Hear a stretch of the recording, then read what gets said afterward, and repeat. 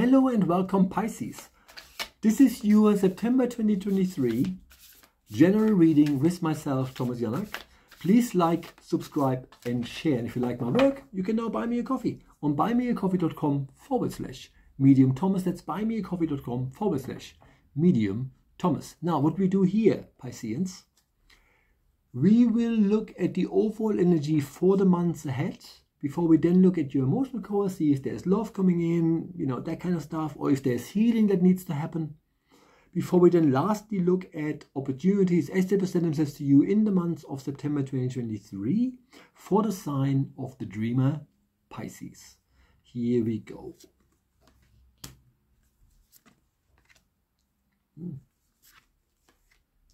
Whoa, okay. Pisces, in September 2023, the energies here are not easy. Very likely, and I'm a Pisces too, very likely this is not going to be a happy-go-lucky, everything flows month, if that makes sense. Now, I should probably mention this. I recorded a video about Venus going direct again, and there's really super powerful days coming in September that have to do with your emotions and how to manifest love. I recorded a specific video about this. Please watch it, because Pisceans, we could do with a bit of emotional support, just based on the fact that before we even talked about what is here, the fact that none of the things in front of me that I'm going to share with you now feel particularly easy to do or flowing well. Okay.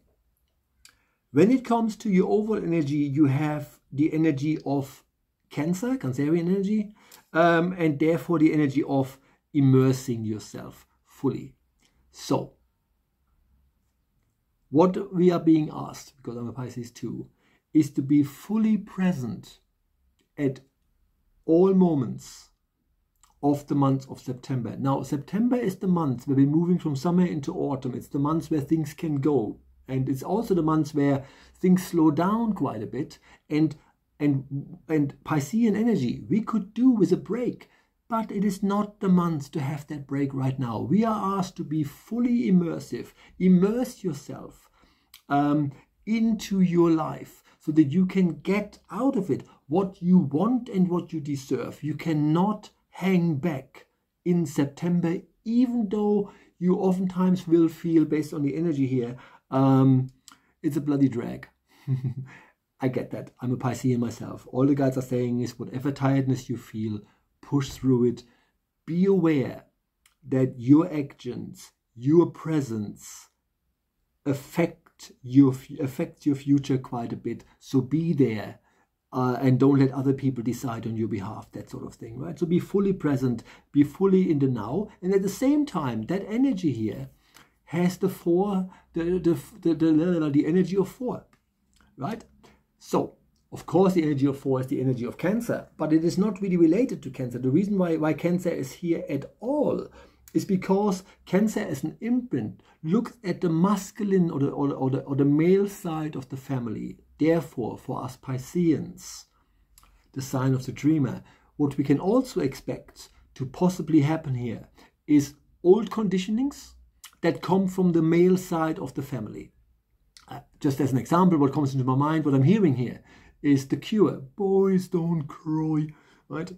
So the point is, they're just singing this to me, you know. And whoever is singing this is much worse than Robert Smith from The Cure ever was. The point is, you may have heard this as a bloke, for instance, you know, when you were a child, you know, toughen up, man up. Anything that comes your way that tells you to toughen up, man up, get a thick skin, tell them to fuck off. Quite simple. You have every right to be the Pisces and the Piscean that you are. While you immerse yourself, you can be your sensitive self. Don't allow anyone to override you and think that you are a person that, you know, wants to be treated differently and that you're a bit needy. It doesn't really matter what people think. You are, by default, a very soft person. And it needs to be reflected in your day-to-day life, right? So the moment, because we can expect this masculinity here, therefore very likely we will be opposed by a bit of harder energy, which probably why things are not flowing so well. And then because the reason why Cancer is here as an energy is also because Cancer is obviously depicted by a crab. And so what crabs do when things get too much, they hide in crevices. And we have been told not to bloody hide. So hiding is not an option. Therefore, allowing people to be harsh is also not an option. And what I'm getting is strongly and rudely is to tell them to fuck off, right? Don't tell me, you know, so it's not about entertaining anybody, listening to their opinions. The moment someone gets too harsh with you, tell them to leg it. Leave you the heck alone, right? Really, really important. Okay. When it comes to your emotional core, when it comes to love, for Pisces, we are in the energy of progression. So it may not be super easy to manifest something entirely new, if that makes sense, because we're still going through stuff from older relationships that may affect us quite a bit.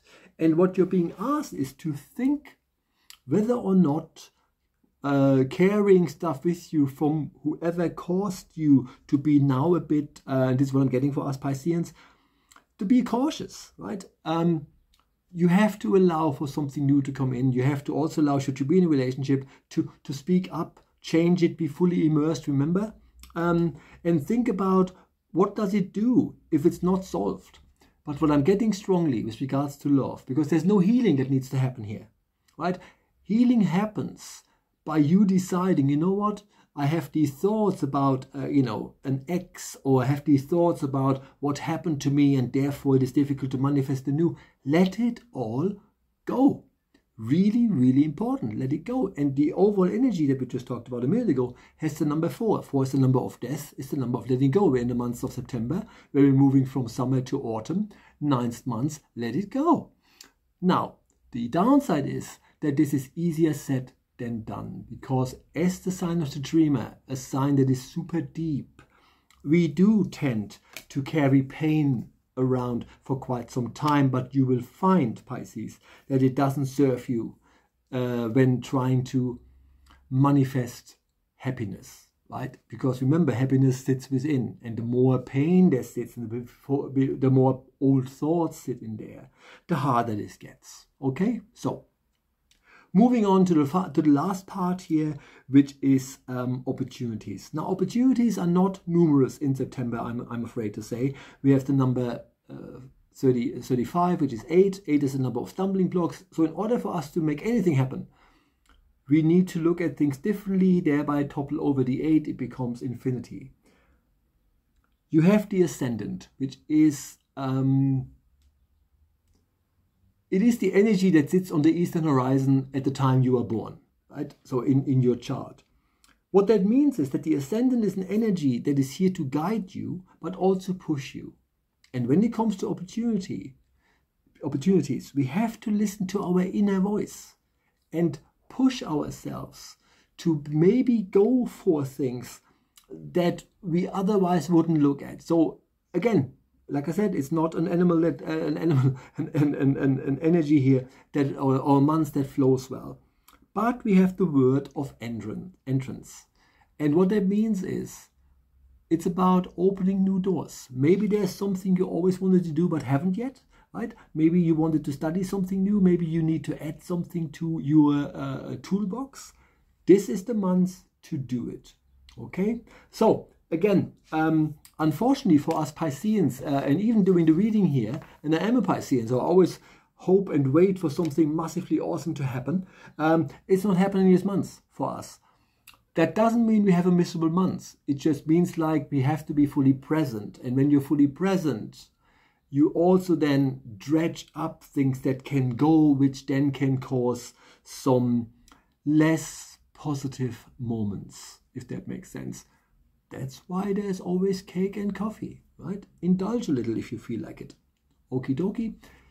Piscean, thank you so much for watching. This was your September 2023 general reading with myself, Thomas Janak. Please like, subscribe and share. And before I let you go, always remember that the sun is the ruler of the day, the moon is the ruler of the night, but you are the ruler of your own destiny. Love you and leave you now. See you next month. Bye-bye.